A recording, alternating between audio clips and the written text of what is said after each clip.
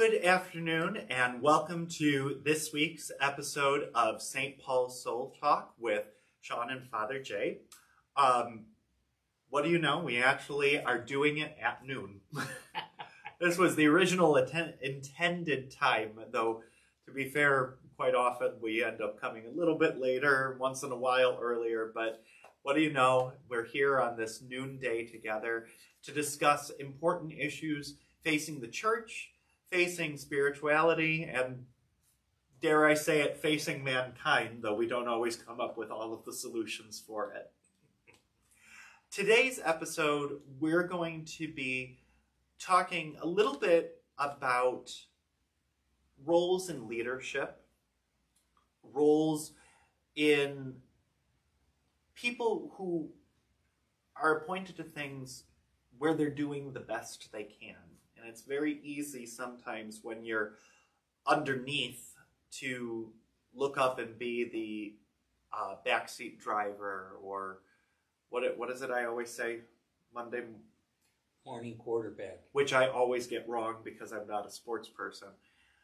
But we're going to talk about positions that Jay's had in his life where he's been a leader, where he made the best decision he thought at the time, but with the information he had, and hindsight being 2020, maybe how he would have redone it or rethought it, and positions where I've been in leadership, or when I've been working for leaders where I've questioned them and have had moments where I've wanted to say, you're wrong, you're wrong, you're wrong, but later as I've gotten more information, I've said, no, I didn't have all of the information, and they were right in that context. So, and then later on, if we have some time, we're going to touch a little bit on an interview that Pope Francis had given last week to just talk about how he sees the church and its relation to young people for today.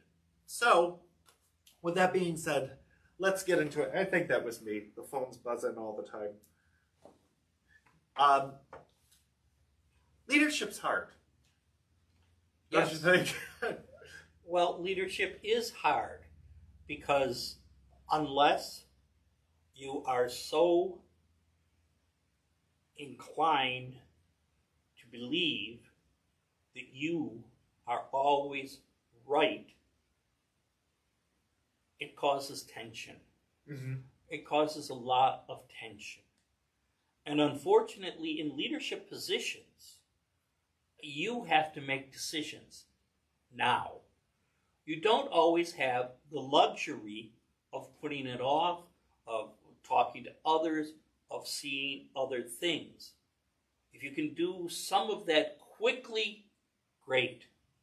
But sometimes a decision has to be made.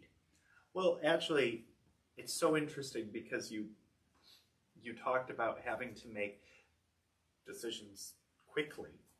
And so often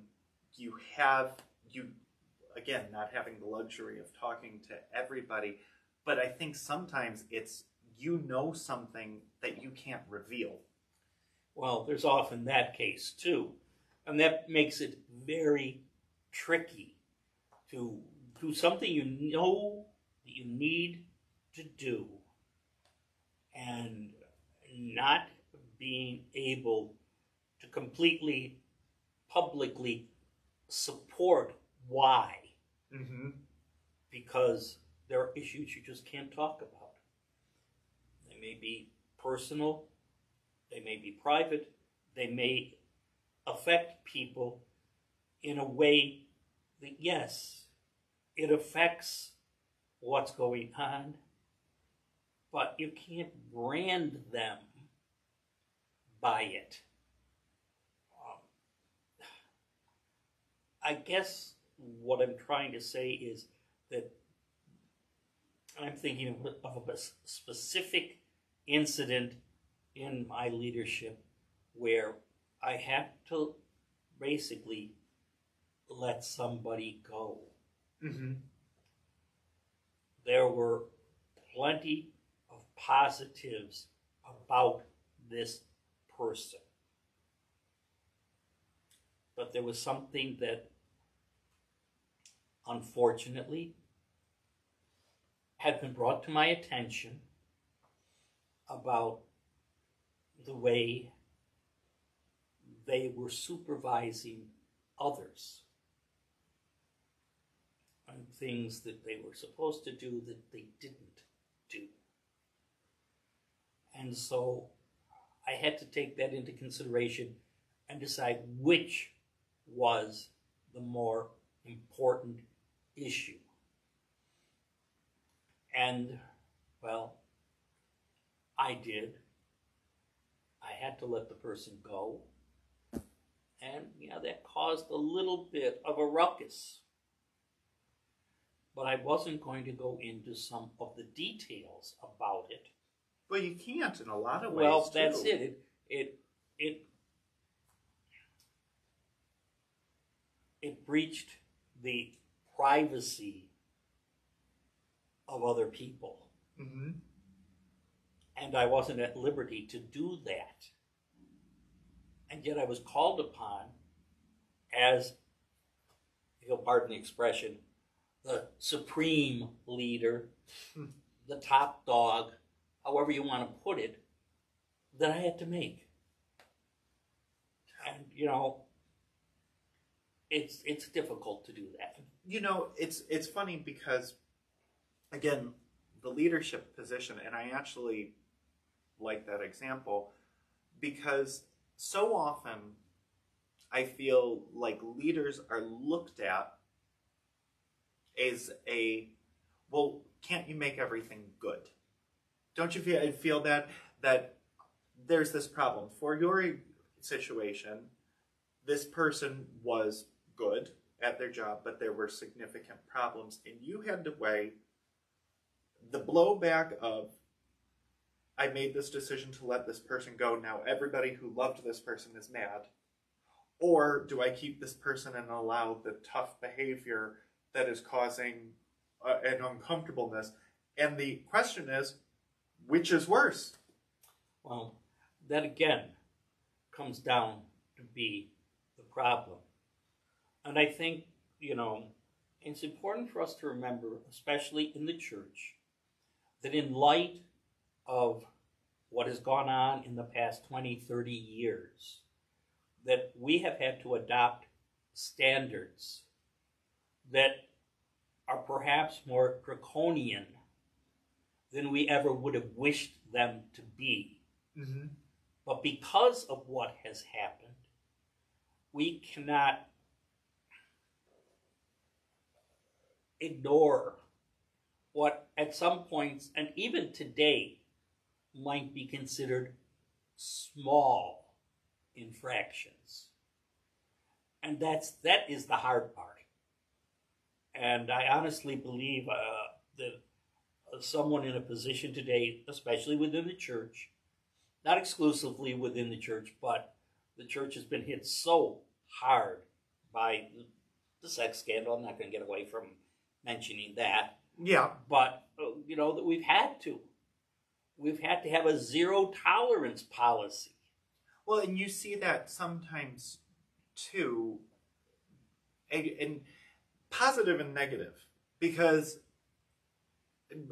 since we're going to get into it, and I do think it's a part of leadership, don't you have those moments where you question, because your power in that specific area is nil. I mean, we've talked about things that have happened in the past, but your actual power as far as like diocesan downtown doesn't exist. But don't you have those moments, and I've seen it with people, where somebody is accused, and sometimes it is a false accusation, and when it's investigated and everything, you find it. But it's always, I always get very frustrated at false accusations because it cheapens the very real accusations. Anytime someone makes a false accusation, not only are they doing damage to a certain individual, they are also damaging anybody who was truly a victim by making a deniability factor happen. And I find that is so reprehensible. But I've seen with people, oh no, I know him. I know that accusation was made. He never, ever would have done that, or she never would have done that. And then it comes out, of course they did, because sometimes people are able to live that double life and hide that aspect of them. And then there are other times when people go, well, that's about right. I knew that. I thought that. I didn't like him anyway. And then it comes out that it was false. There was no real there. And that has to be really, really hard for anybody in authority to navigate bad actors. Well, and that is a problem. And I think part of it is, and I have to go back to the example because, all right, this was a person who was under me, but who had authority over others. And they had kind of ignored a minor instance. Could have been major, wasn't, but it was. But it kind of showed,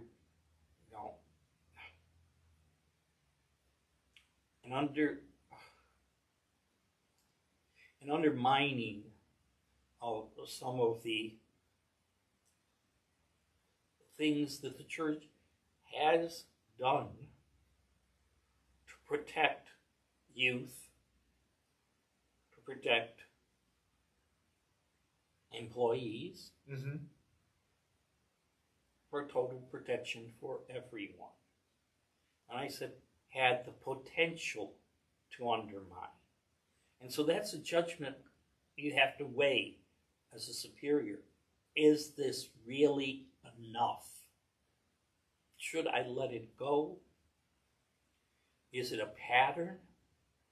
Where do you come up with? Where do you not come up? Where do you make this decision from? Do you know what I find interesting? Very clearly, you still are wrestling a little bit even today with where it sounds with what was right, what was, because it's not easy. There's no playbook. No, there isn't a playbook. You have to go with what basically you feel is right from all of the information that you have at your disposal. And so you do have to do it. Well, do you know what? Because I actually said this to Jay before we started. One of Jay's and my favorite musicals is 1776. And it was funny because I told him as we're talking about leadership, I have something in my mind that I think I'm going to reference as we're talking about it, but it's not the reference I told you beforehand. What is interesting in it is there is a quote from the delegate from Georgia, Dr. Lyman Hall. And he is very, very torn as John Adams is fighting for independence in it. And the way he phrased it to John Adams is the people of Georgia are very much against independence from Britain. And I am very much for it. And until I understand what being their representative means, I need time to figure it out.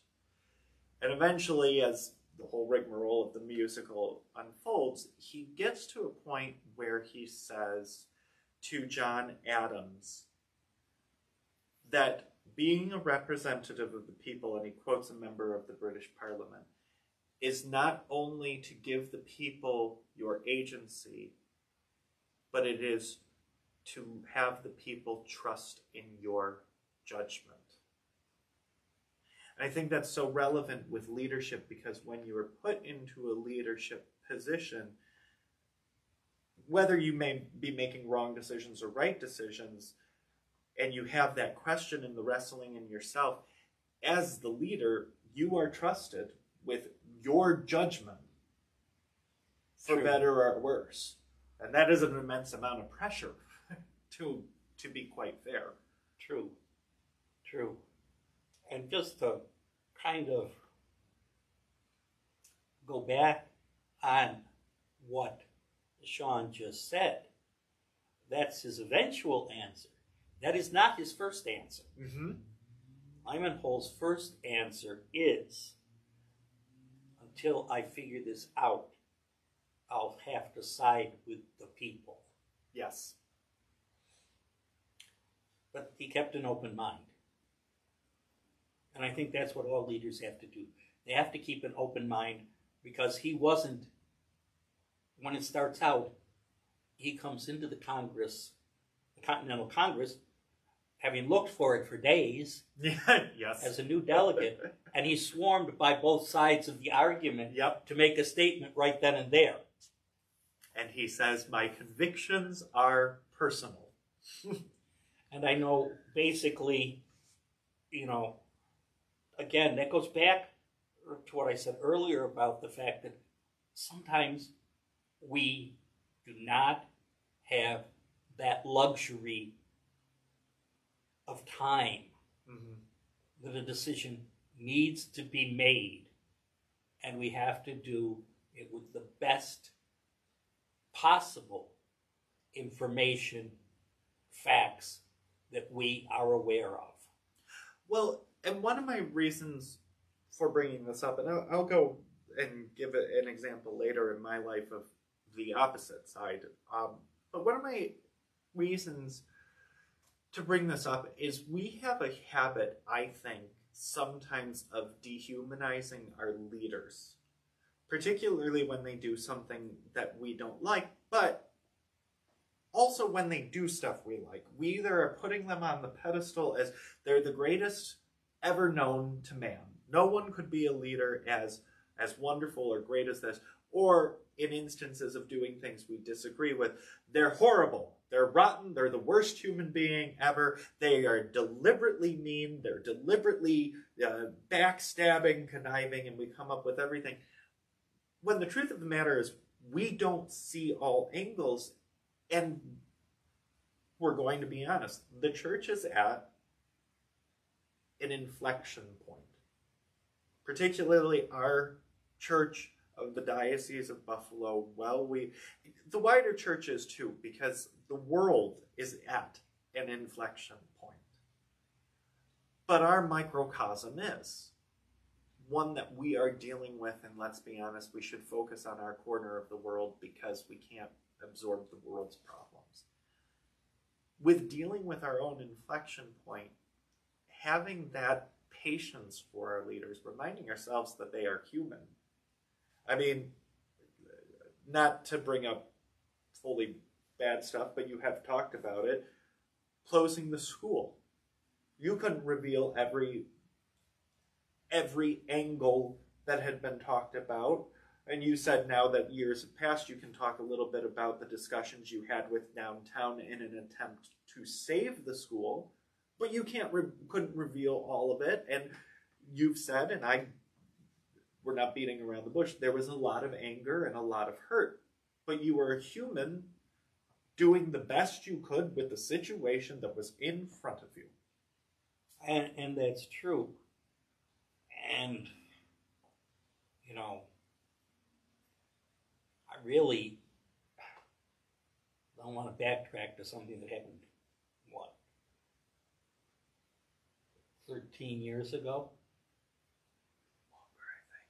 14 years ago? It was a year or two before I met Sean, to be quite honest with you. And that, however, was a decision I had to make, which in the end affected, in a negative way, the entire parish. But again, as a leader, it was something that I had to do. And, talk as I would, reason as I would, the people who were so pro-school could not accept or understand the fact that, it wasn't what it had been. Mm-hmm. The school wasn't what it had been. Catholic education and the support for Catholic education wasn't what it had been. Well, and you were dealing with, as you said in one of our conversations, the charter school aspect, which was also fairly at the time. I think the first one was 2003. It wasn't that much prior to the school closing. I believe it was early. I think the whole point was that,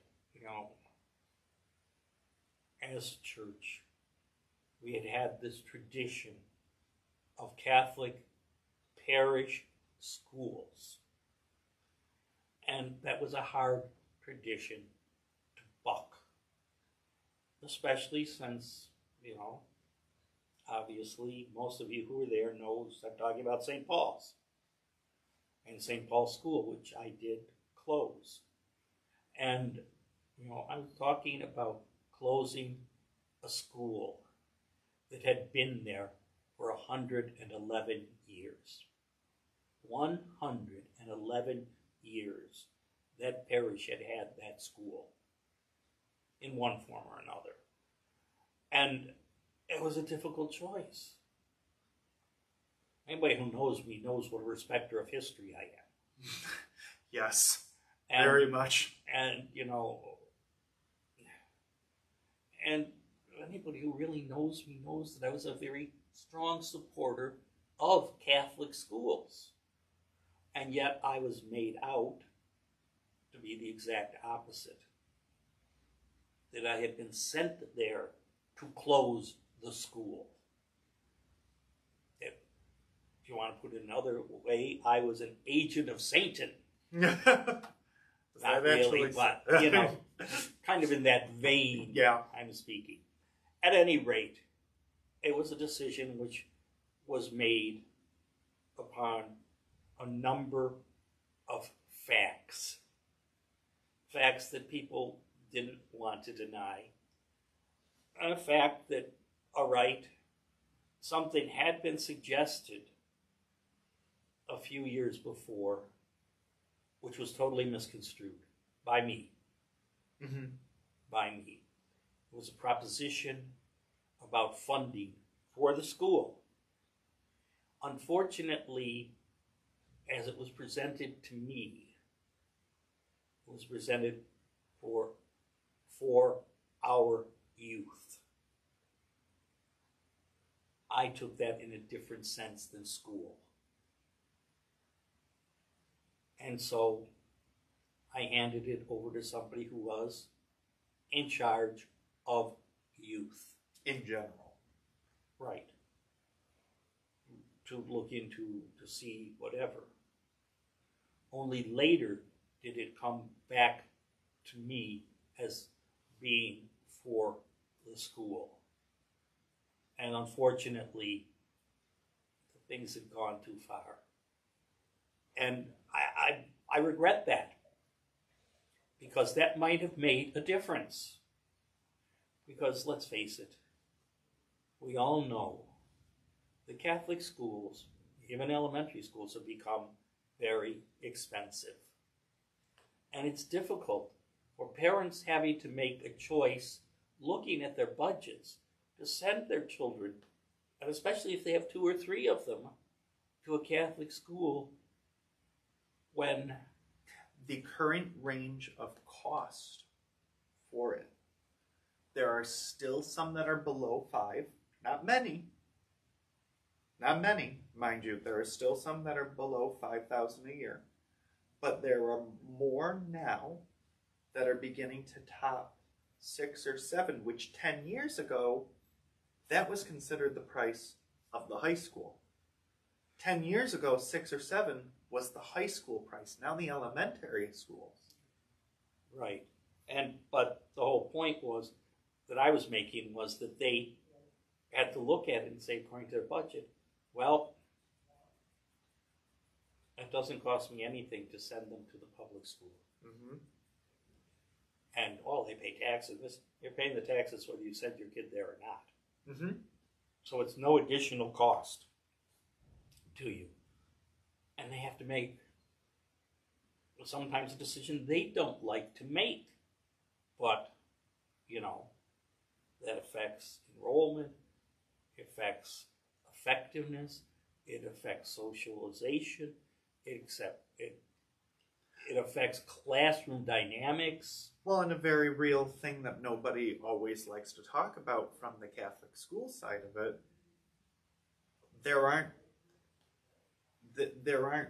nun teachers or priest teachers, for the most part, or order teachers. Right. Where you're looking at lay teachers who need homes, need to be able to afford to live as well. I was looking, because being head of the union at St. Mary's, I have the history of the pay scale. Full-time teacher, 1994, master's degree, $9,100 a year. Which again, it's almost 30 years ago, but still, when having a home on that, having the ability to live, to support a family, buy groceries, etc., etc. You get the picture, and I think and it's much above that now. Yes, very much. It is much above that now, but to be quite honest, it's still difficult. Nowhere does a Catholic school teacher's salary approach that of a public school teacher. And there's a difference there. Yes, is there a level of dedication? Yes, is there this, that, the other thing? However... And they are wonderful, wonderful teachers. But a lot of them make a sacrifice to teach in that position. And that's the truth. But again, just getting to the decision to close the school, which maybe not many people know. Once I had made the choice in my own head, having weighed all of the factors, having discussed with the diocese, including the bishop by this point, and,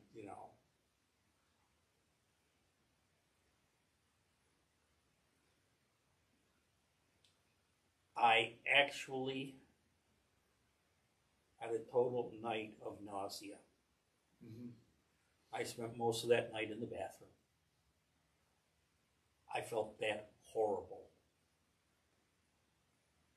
But I couldn't see a way around it.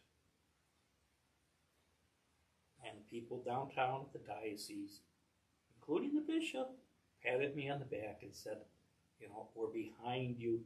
We know you have to do it. It's not going to be easy. Then I was also told, well, you can talk to the press if you want to, but I would suggest you let everything go through the diocesan spokesman. I took advice from those elders, so to speak. Well, to be fair, the press, no matter how you would have handled it, the press is never the best place. No, it isn't. But the fact that I was hiding from the press did not improve anything. Okay, those were decisions I made, all wrapped around the closing of the school. Some of them were good, some of them were bad. Some were right and some were wrong. At any rate, it happened, and I have suffered the consequences of it, of a decision I made as a leader. Okay? And And unfortunately, I've been branded as don't go anywhere near a parish that has a school. Which, and I know we can beat this until the cows come home, is a shame because I think you're very, very good with that age. It's kind of funny because you and I have this in common. When we're forced to be social, you and I do a very, very good job of it. But given a vacuum, we would choose to go home and lock the door and be by ourselves. But that's the aspect of being shy. And to lighten it up before we do talk a little bit about the Pope, I just also want to talk from the other perspective of following a leader, because there's times where sometimes you think in the position where you're underneath a leader, you can see things so much more clearly than the leader. And sometimes that's true. I'm not going to beat around the bush. Sometimes you do, because you can notice the little things that they may not see, having to have the bird's eye view. But you also have to realize there's a different perspective. And this is a much smaller one, but I remember I had a principal years and years ago. This is probably 7 years ago at this point. And I loved her. She's actually one of my favorite people, and I've been so blessed to have really, really good principals that I've worked with as a teacher. But there was a little bit of tension at a middle school level, and there is tension now in education, period. And it really wasn't meant to be a whole video on leadership and education, but I think it does carry over to diocesan leadership. But one aspect is that education, as you get to middle school, because of these, has gotten so much harder because kids have phones, they can talk to each other, they can text each other, they can do all of these things where there's a lot more tension amongst kids. And at this particular time, each teacher in the school had their own leadership style, how they ran their classroom. And it was driving many, many teachers insane. And I remember talking to the principal saying, you need, as a principal, as our leader, to say, this is our discipline policy, this is how it's handled, this, they do this, this is the exact consequence, period. Because not every teacher can be on the same page. You need to be the leader and tell us what to do. It's been, as I said, 7 years. And her response to me made me upset and very frustrated. And yet at this juncture in my life, I think she was right. What she said was, I'm not going to do that. I'm not going to do that because it's a disservice to the students and their learning. And at first I was like, oh my gosh, why don't you see it my way? My way would fix it. And I was so frustrated, and with a person that I do adore, and Jay can testify that I have nothing but deep admiration for her, that I was so frustrated because I thought I was seeing a need and she wasn't meeting it. And she went on, and I disagreed with her with how she said it, because she said, as someone is learning, as a child, as a teenager, as a young adult, you are going to have to realize in your life there are places where there are different expectations. You're expected, say you're going to Shays, where it's all fancy and it's a black tie event.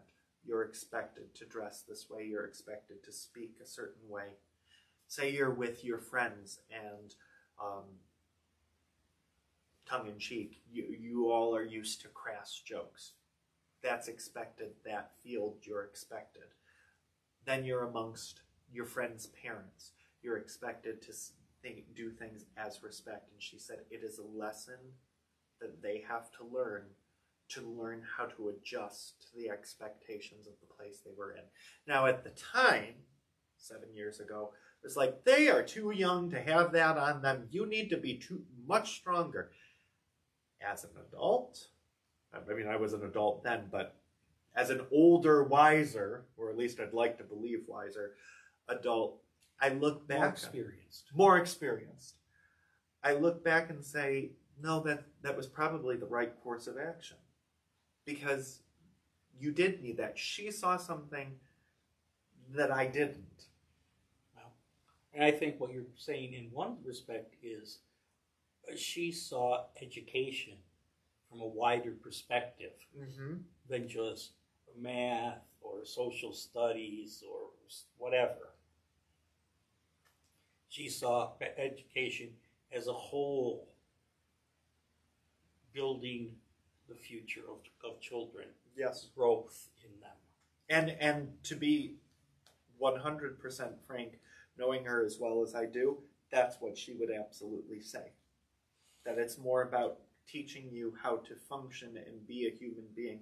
Yes, the math is important, the science is important, social studies, all of it's important, but a lot of it you will adapt to and learn what you need to survive if you can learn how to be a person, a human being. And that's one of the aspects of Catholic education, just as a sidebar, because I know we want to wrap up in about 10 minutes, but one of the sidebars is that's what I find so important about Catholic education. And this ties even into our last couple of episodes of thinking of a value system. And I go to my grandmother who taught in Buffalo her entire life. And she was superintendent of curriculum. And right when she retired, they switched to scripted lessons where they said if you deviated from the script, you could get in trouble. Now, I love my grandmother. I don't know if that's an over-exaggeration of a real part, but she would talk about how you can't spend time talking about feelings, talking about values, talking about how to follow morals. And I'm not saying morals that are just ingrained in the Catholic Church, but just morally being able to respect and look at each other. You don't have as much time.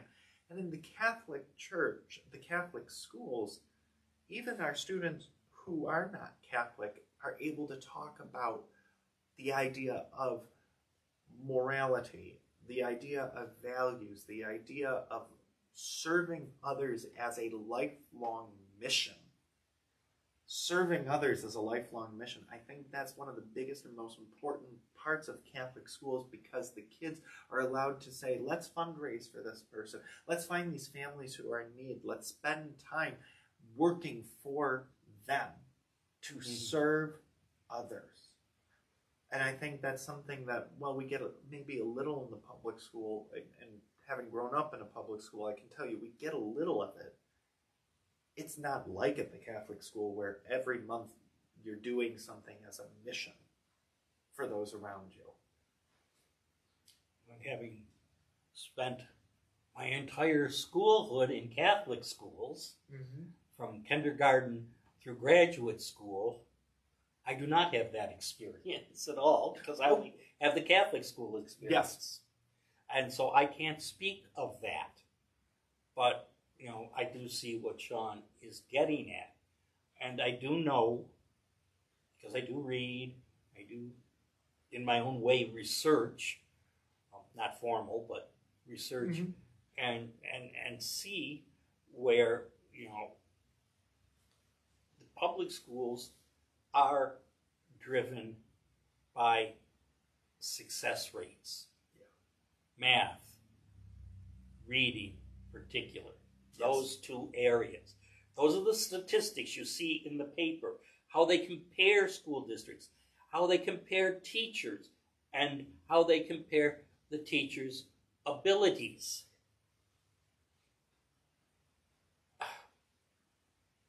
I'll just leave it at that. Yes. Because I could go on saying a lot.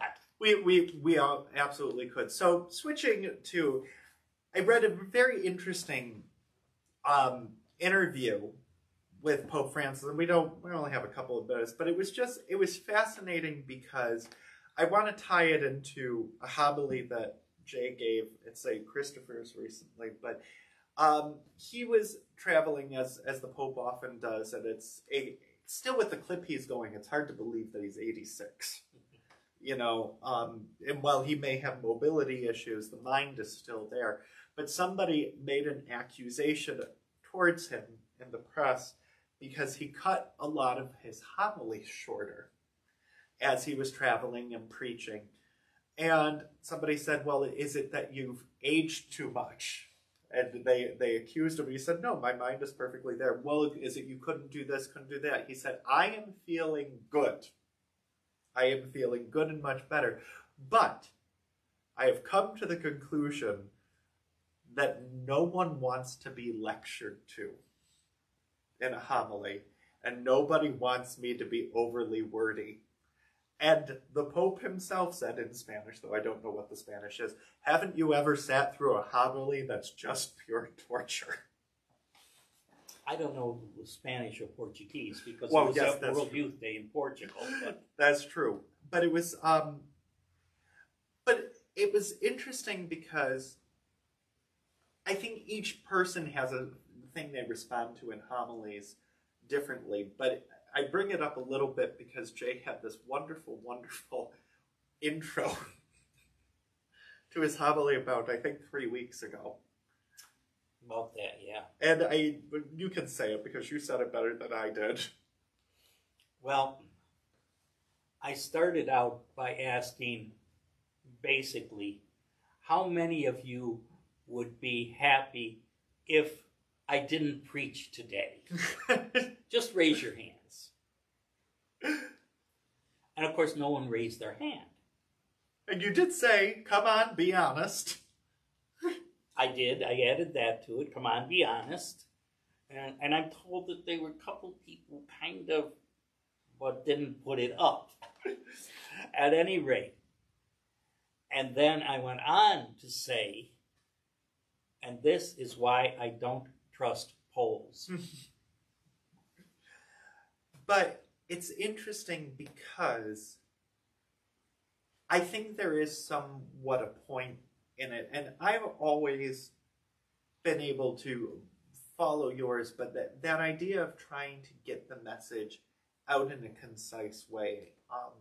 And it's tough because sometimes you want to relay information.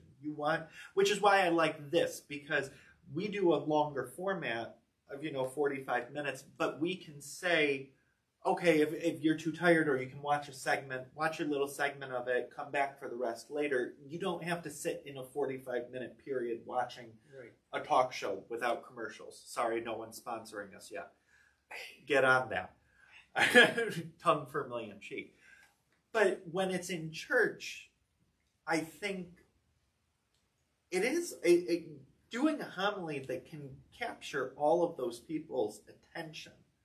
I only had to preach twice, not online, because I've done this form of it online, but preach twice when I worked for the Lutherans. The pastor wasn't there and nobody else had stood up to do it. And I remember going, this is the most painful experience of my life. Because I looked at everybody's facial expression and every little twitch they had. I was like, oh gosh, they hate me. They hate me. They hate me. They don't like what I'm saying. They want to run me out of this building. And I don't envy you guys having to do that.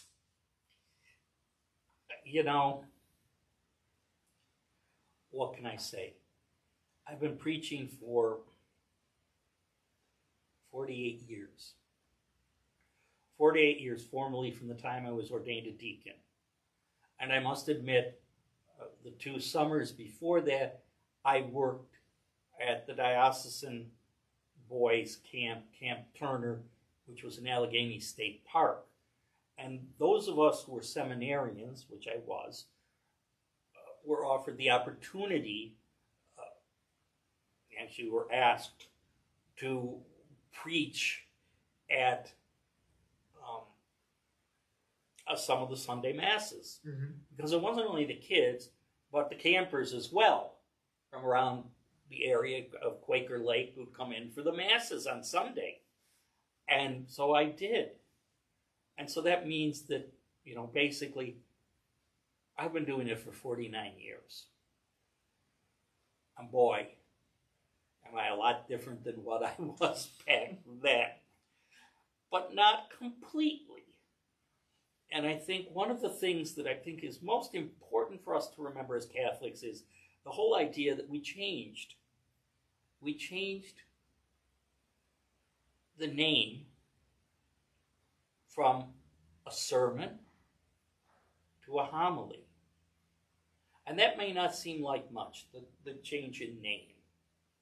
But it was the whole idea of we're not sermonizing at you. We're not sermonizing at you. We're trying to break open the Word of God for you. We're trying to present to you the sum of what the message of Christ is here. Actually, could you speak to that? Because I've never even really known the difference. Because when, having worked with Protestants over the years, their homily, their sermon class, rather, is called homiletics. Right. But for all the years that I've been involved, I just thought it was a semantic difference. I didn't even realize there was. It is something of a semantic difference. Yes, it is homiletics. Mm-hmm. Sermons, homiletics, it's always been called homiletics. And that comes from, a whole history of, wording and changing in words and whatever else through time and different languages. But I think the intent was kind of to change the focus. Okay. To change the focus from, here am I, the all-knowing, the all-wise preacher, imposing on you. Mm-hmm. The idea of breaking open the Word of God and sharing it with you. I think and going with what we had started, and we'll wrap up because there's other parts of what Pope Francis said, but we have weeks to do this. And we will be here as long as you tolerate us. That ties completely in with what he said. People don't want to be just lectured at. No. They don't need to sit here and say, well, it's the grand irony is I love the historical context. I know not a lot of people do, and I can acknowledge what works for me doesn't always work for the masses sometimes, but I could listen to a homily where they would go and say, well, when it was written in the original Greek and it was translated from this, I love that stuff. I know that doesn't necessarily grab a lot of people's attention. I'm way more of a history buff than a lot of people. But that idea of I'm just spitting information at you as opposed to more of advice, helping explain, how do you incorporate into your life? Tools, maybe. I don't know the right necessary word. I wouldn't say incorporating, but yeah, incorporating into your life, yes. I'm not sure as tools, because I've found the tools are different for every person. Yes. And for me to get up and say, this is the tool, or when someone asks me, well, how do I? And, I'm always at a loss because they're expecting me to give them a direct answer. And what I usually try to say is, it's different for every person. You have to try various things and find out what works for you. But just getting back to what Sean had mentioned, the history, Buffy loves history. I have a BA in history. That's what I graduated from college with. And believe me, I love history. And I find that incorporating some of those facts that he just mentioned into a homily is all right. as long as you don't dwell on them as the be-all and end-all. If you bring them into a focus to share some ideas about what's going on or what the original scripture may have meant to the early Christians, that might be a little bit different from what we experience today. And I found that over the years, people have thanked me for doing that and presenting them with something that they never knew about the church, about scripture, etc. You know, the one that I feel that I always hearken back to for that specific one is the Good Samaritan. Because we, in our today view of looking at the Good Samaritan, we absolutely understand the Samaritan's the good guy.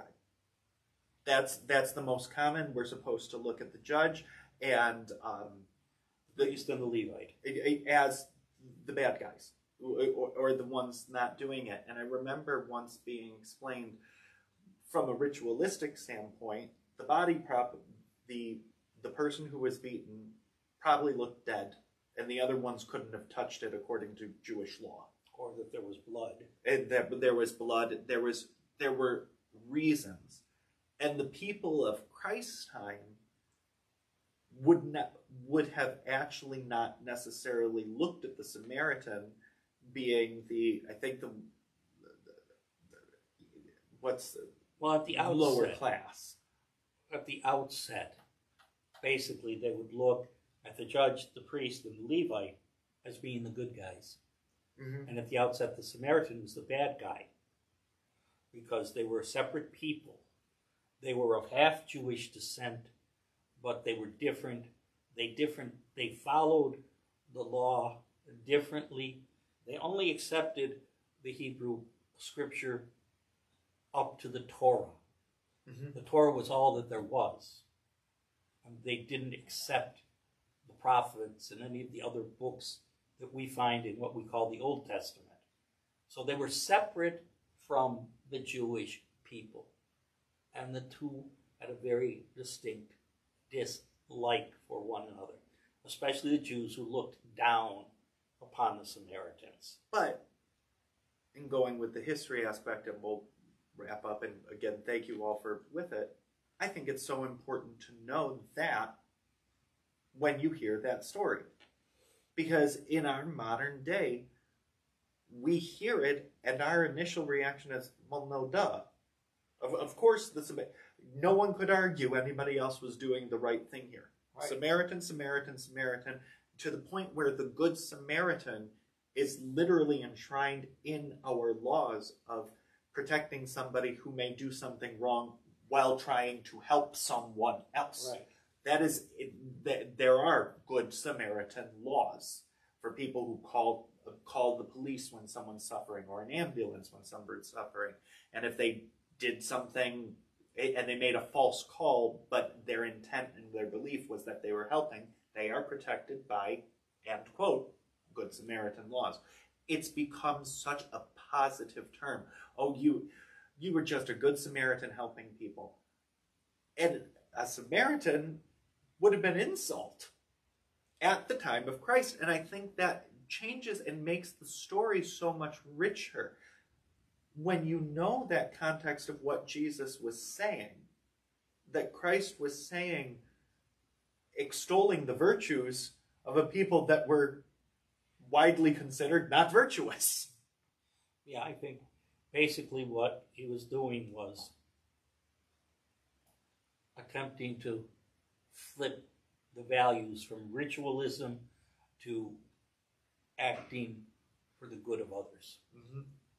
And on that note, because we could go forever, I thank you for joining us today. This will go out in the newsletter. Tonight we are having a special praise and worship night based on healing with our pastor, Father Michael Parker. And then Jay and I will be having our next one sometime in September, most likely with different ways and stuff. Next week, we may not be live on Tuesday. There's a couple of events that I have to do. I forgot to tell you about, but We'll Okay. get to it. But we'll probably be looking at a different day. It just means that in the newsletter, you'll get a previous week's, probably our discussion about the renewal pillars in each specific one, because I know that some of you have actually asked us specifically to talk about that. So we'll be sending that out with a little bit more detail. So we hope that you enjoyed it. We bless you, and thank you for tolerating us. Yes, thank you. And I know I talked a little bit much when we were supposed to be quitting, so we're going way over time. But thank you so much. Have a wonderful week. We just didn't have Liz here to crack a whip. Bless you all.